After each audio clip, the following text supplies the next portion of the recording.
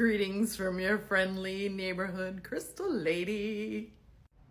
In my last video, we were talking about dogmatic principles, which are things that are not necessarily scientifically or universally based truths, but they are somebody's truth. So I never, ever, ever say that they're wrong, but I do like to clarify because these dogmatic principles cause a lot of confusion.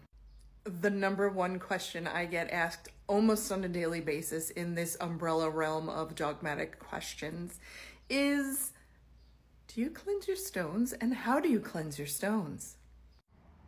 I don't. You don't cleanse your stones? What? Wait, why? Okay, here's the thing. You don't have to cleanse your stones. And the reason why crystals work so well for us in the first place is because their molecular structure keeps their energy stable. Unlike us, we're not stable. That's not to say that the crystal's energy cannot be influenced or changed in some way, because it can be. But in order to change a crystal's energy, first off, one, it's only temporary, and two, you need to introduce a higher amplitude of energy to that crystal to change its energy. A very simple example of how you can change a crystal's energy is by dropping it with enough force that it makes the molecules a little wonky.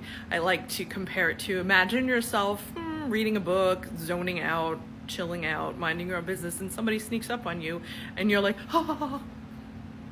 You don't stay forever. No, you eventually calm down. Same thing with the crystal energy. It eventually resets itself. That being said, it takes a lot to contaminate crystal's energy. And again, it's only temporary. However, what happens is, let's look at some crystals and I will show you what I'm talking about. Let's pretend this pile of various moonstones are your crystals, and your friend comes over and they're in a crappy mood and they're like, yeah, look at your dumb rocks. You might be thinking, oh, you just got all your neggy vibes on my precious babies. No, they didn't. It doesn't work like that. But what they did do is they contaminated your perception of the stones. And since it was your perception that has been tainted, by all means, feel free to do a ritual to cleanse your stones. Whatever ritual you are drawn to, because it is your energy, your perception, your energy that needs to shift, not the energy of the stones. And remember, the universe is responding to your energy.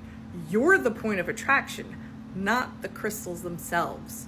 They're just the tools to help you focus your energy so you can feel the way you intend to feel and therefore attract the way you would like to attract. If you liked this video, please interact with all the buttons. If you aren't already, give me a follow. I would appreciate it ever so much. And I'll see you in the next video when we talk about another dogmatic principle, and that is charging your stones. Love you, bye.